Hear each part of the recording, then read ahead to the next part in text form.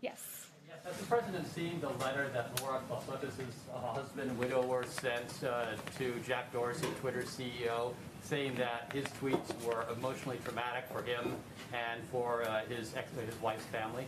I don't know if he's seen the letter, but I do know that our hearts are with Lori's family at this time. Why is the president making these unfounded allegations? I mean, this is pretty nuts, isn't it? The president's accusing somebody of possible murder. The family is pleading with the president to please stop unfounded conspiracy theories. Why is he doing it?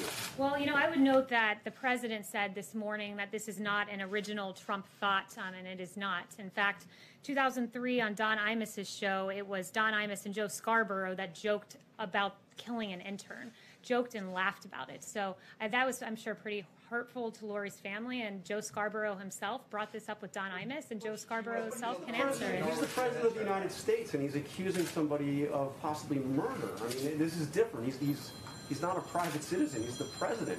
Yeah, and Joe Scarborough, if we want to start talking about false accusations, we have quite a few we can go through about Mika asserting. I'm asking about the president's allegation. And I'm replying to you and saying this morning, as recently, I believe it was this morning or yesterday, Mika accused the president of being responsible for 100,000 deaths in this country. That's incredibly irresponsible. They've dragged his family through the mud. They've made false accusations that I won't go through, that I would not say from this podium, against the president of the United States, and they should be held to account for their falsehoods. Joe Scarborough should be held to account for saying people will die by taking hydroxychloroquine. Never mind the millions of Americans and people across the world who take it for rheumatoid arthritis and other reasons. There are a litany of false headlines like Mika. The president spreading a false conspiracy theory that suggests that he's responsible for murder? I would point you back to Joe Scarborough, who laughed and joked about this item on Don Imus's show. It's Joe Scarborough that has to answer these questions.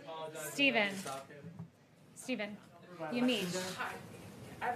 I'm going to read something really quickly. Timothy Sotis wrote, quote, conspiracy theorists, including most recently the President of the United States, continue to spread their vile and misinformation on the platform, disparaging the memory of my wife.